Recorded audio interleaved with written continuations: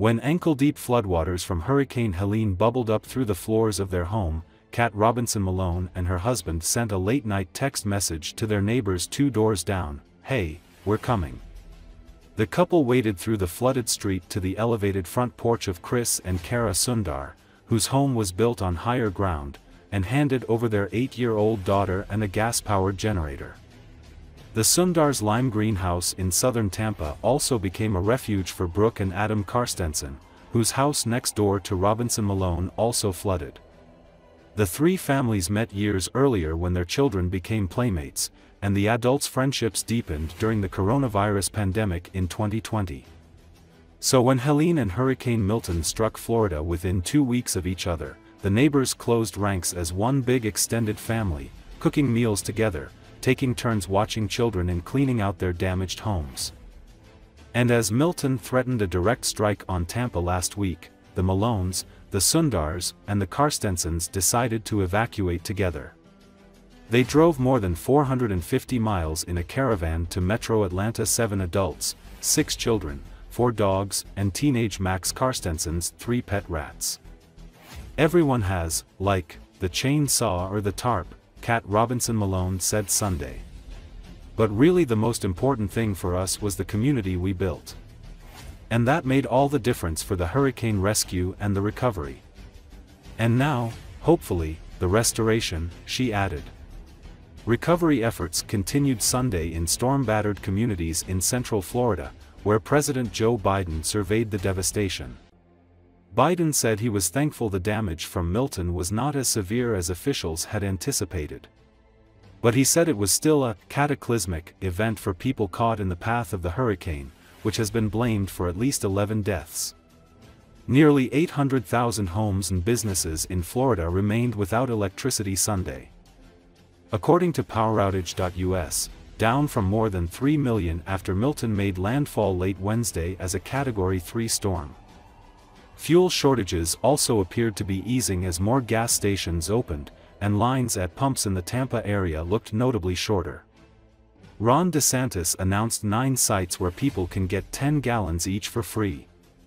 While recovery efforts were gaining steam, a full rebound will take far longer. DeSantis cautioned that debris removal could take up to a year, even as Florida shifts nearly 3,000 workers to the cleanup. Meanwhile, residents unable to move back into their damaged homes were making other arrangements. Kat Robinson Malone and her husband, Brian, bought a camper trailer that's parked in their driveway. They plan to live there while their gutted home is repaired and also improved to make it more resilient against hurricanes. The Karstensens plan to demolish what's left of their flooded, low-slung home, which was built in 1949, and replace it with a new house higher off the ground. We hadn't gotten the drywall out of here. With Hurricane Helene, our home took on about 4 to 5 inches inside, about 1.5 feet outside. I have a giant house. It amazingly survived. Good. We had the chairs.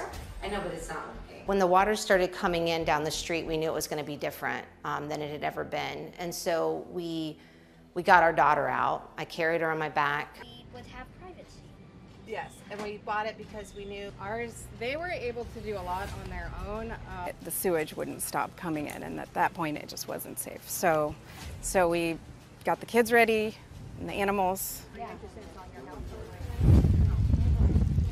don't think, I'm like, we already built the house on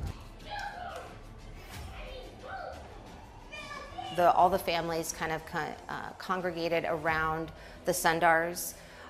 We stayed there, they helped us, and then when Milton came, we all decided to evacuate together.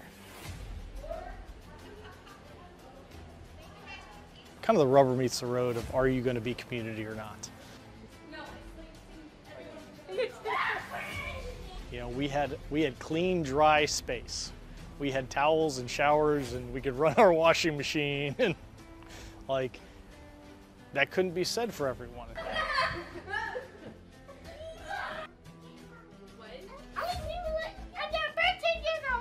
They were the base. We would have dinners there. We had a birthday party for Max. He turned 13.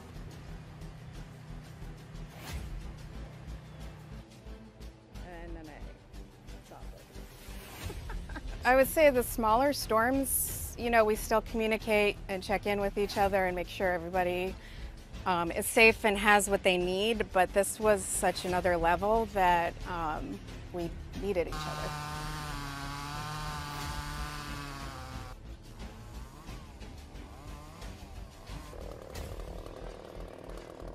Like the neighbors down the street, their tree was blocking,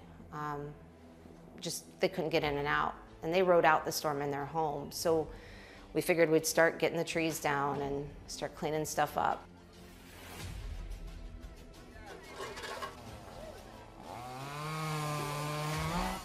We all have our hurricane or our bug out kits or our hunker down kits, and everyone has like the chainsaw or the tarp or this or that.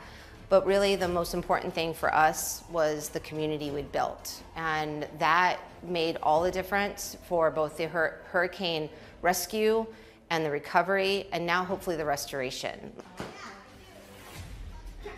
Hi, Kat. That's so awesome. Thank you.